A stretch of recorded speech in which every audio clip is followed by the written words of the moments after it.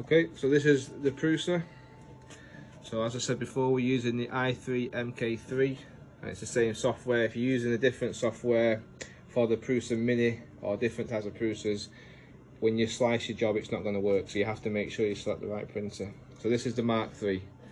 Okay, got the SD card which goes into here, and it should load up the first job that you've done. So it was the connector. So you basically all you got to do is click the connector.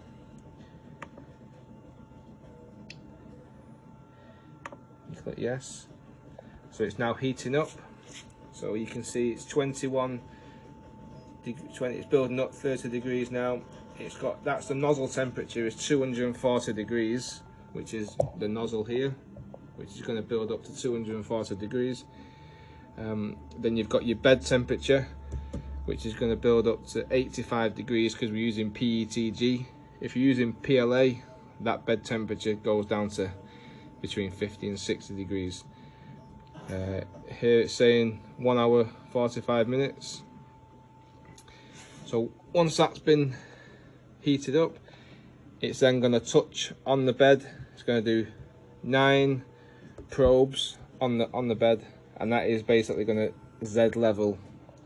So it's going to orientate the nozzle so you're perfectly square to the bed.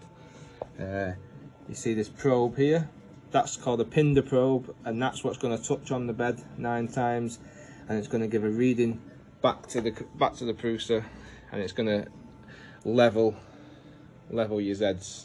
This is your Z movements. Okay, so it's almost that temperature.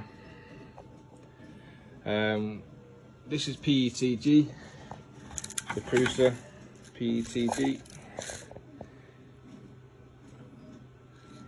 We can use PLA, ABS,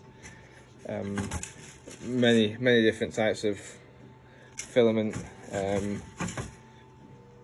You just got to make sure you select the correct filament in the software, or you'll be printing at the wrong temperatures, which will result in a failed print.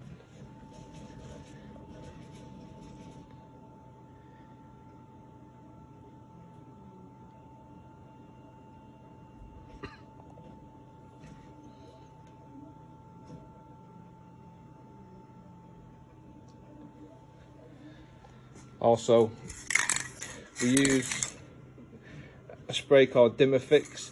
It's just like a bit of an adhesive on the bed, just to help it stick.